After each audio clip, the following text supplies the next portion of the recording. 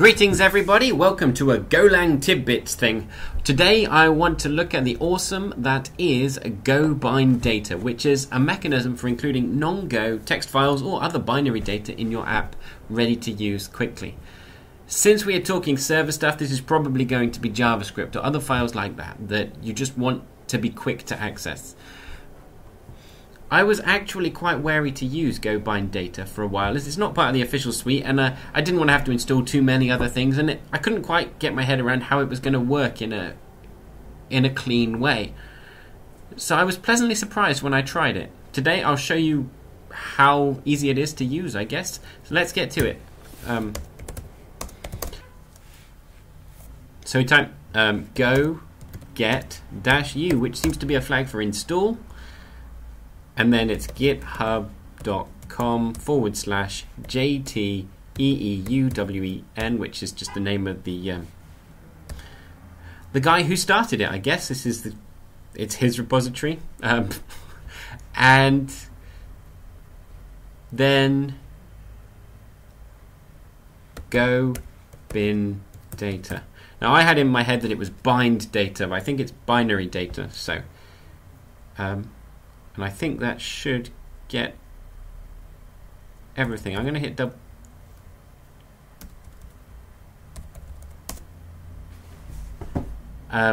dots on to make sure everything comes and gets installed. And we just wait a second. Oh, that's done. So now, with that done, I'm just going to make a really quick project. Shouldn't take too long, so make directory bin test1 cd bin test1. Alright. Hub.com coded convoy bin test1. Okay, so we're in here and we're going to vim up ourselves a file, a Go file, vim main.go. Obviously you know how to write a quick Go file, so just throw it together quickly. Let's fast forward this. So, fairly classical Go style function. In here, I want to respond with some HTML. But I don't want to write HTML in Go, so I'm going to create a template. So, tab edit. Oh, I need to make a directory. Files. Okay, and tab edit file stroke temp1.html. So here we go, we've got a template. Again, you know what HTML looks like.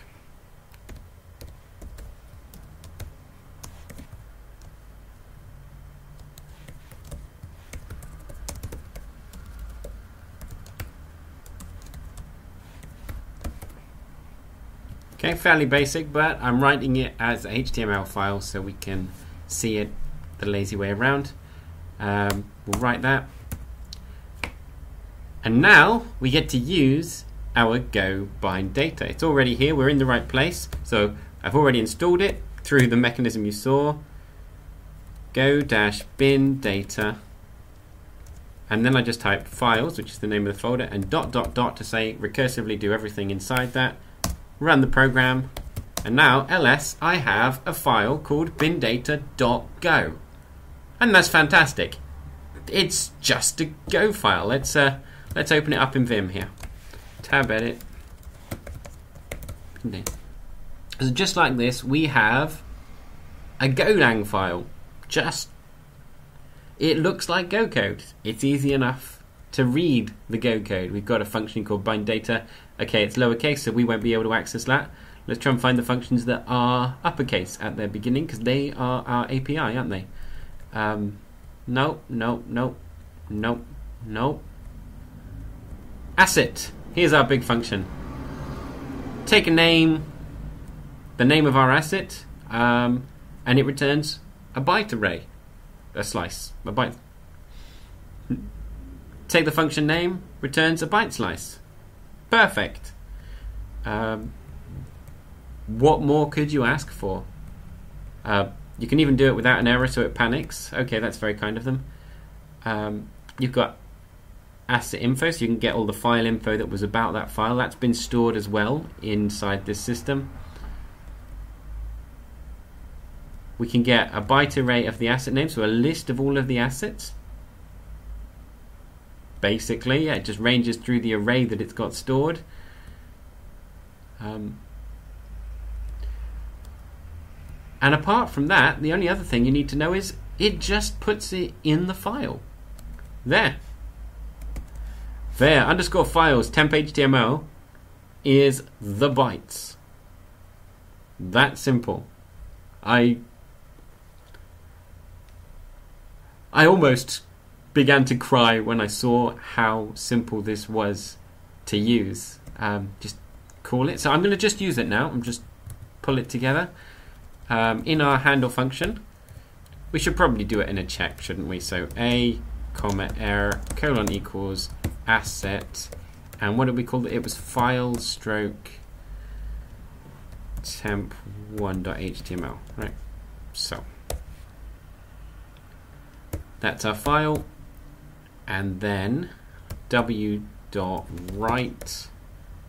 a, we should respond to an error too. So if error does not equal nil, thumped.println could not load asset colon, send an error as well. There we go. And here my babies come home, and here we just return, right? Okay, now this should work. Yeah, return. So now we come over here and we go build. Oh, we got some problems. Script 7, undefined HTTP and HTTP response writer. Oh, well, that's an obvious problem. That'll probably explain a few of our problems.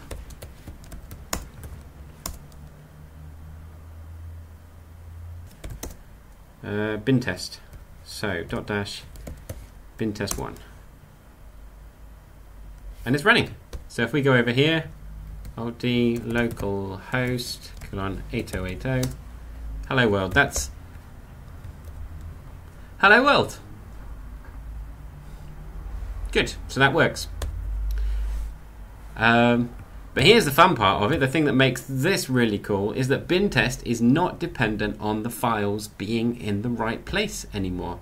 If we move, let's copy it, bin test, and I'm just going to put it in my home directory just for a second. Wiggle.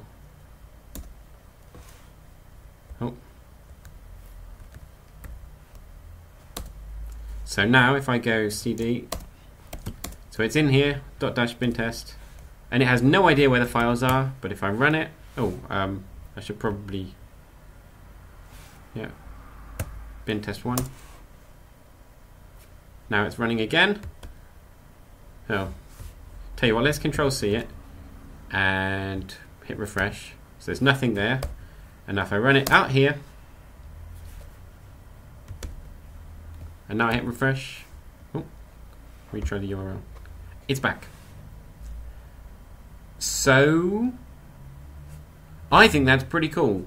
Well worth trying to use bin test if you want to be able to include stuff in your files, because that means you can send them, stick it on the server, and all you need is one file moved to the server and everything works.